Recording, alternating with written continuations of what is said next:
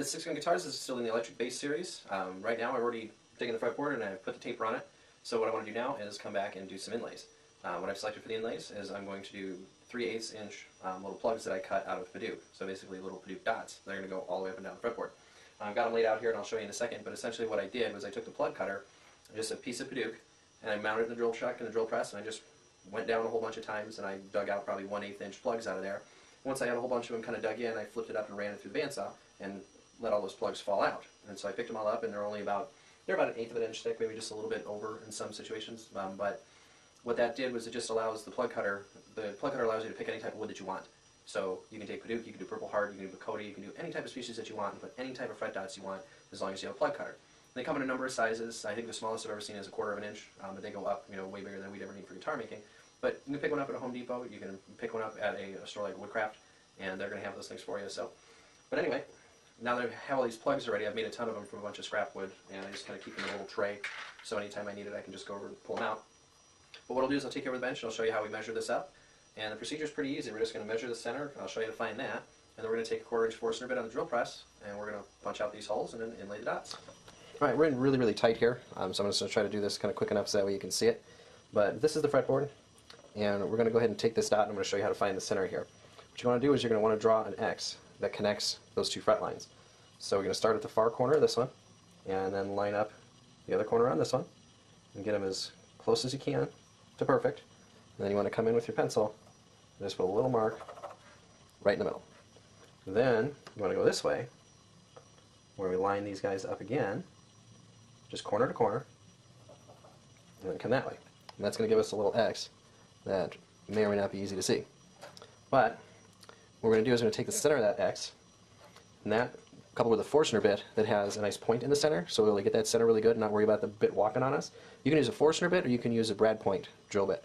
Brad points are the same thing. They got a little point right in the center, so you can start digging it in, and it's going to keep you going straight, whereas a regular twist bit will kind of walk on you sometimes. So what I'm going to keep doing is I'm going to keep making these X's all up and down the fretboard wherever I want my dots, just by doing the same thing, just making an X between the two lines and putting my dot right where I want it.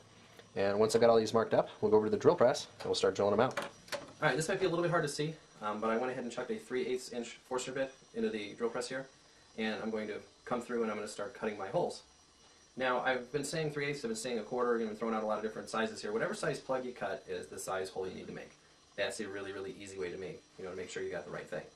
So what I'm going to do right now is I'm going to bring it over to one of my X's. I'm going to rotate this so I can see the point.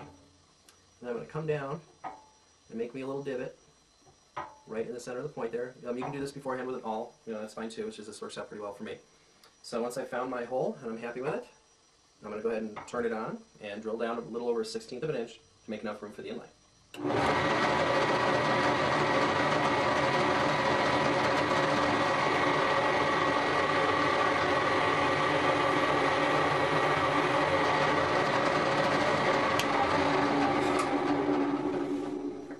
Now what I'm going to do is grab one of my inlays and do a quick little test fit. Alright, fits in there really nice. So I'm going to go ahead and proceed all the way down the rest of the fretboard in the exact same manner, drilling all the holes. And when we get to the end, we'll bring it back over to the workbench and we'll go ahead and start gluing them in. Alright, so we're over at the bench. We've got all the holes dug in here. This is the relatively easy part. All you're going to do is take one of the plugs that you cut, which again just kind of look like that.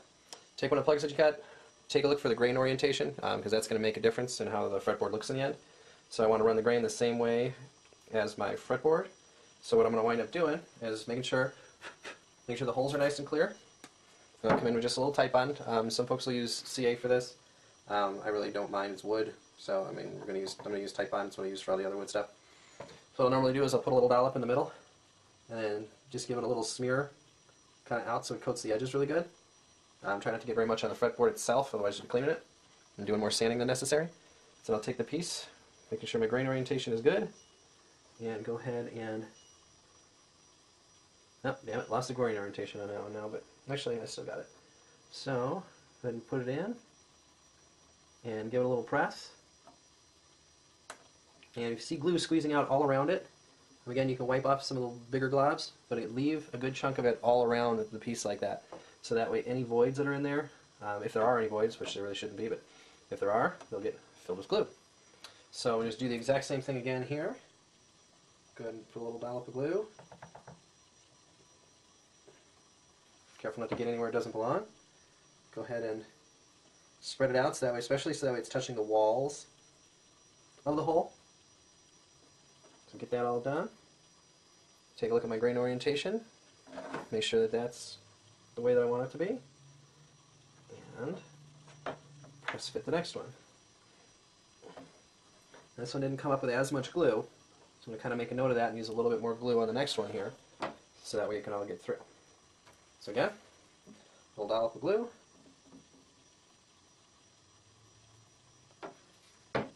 Check the grain, and spread the glue out, and pop it into the hole here. We get a push, make sure it's in there well, and that looks good. Alright, I'm not going to bore you and do the entire thing. I'm just going to work through the rest of this off here, and once we're done with that, we will come back and go on to the next step.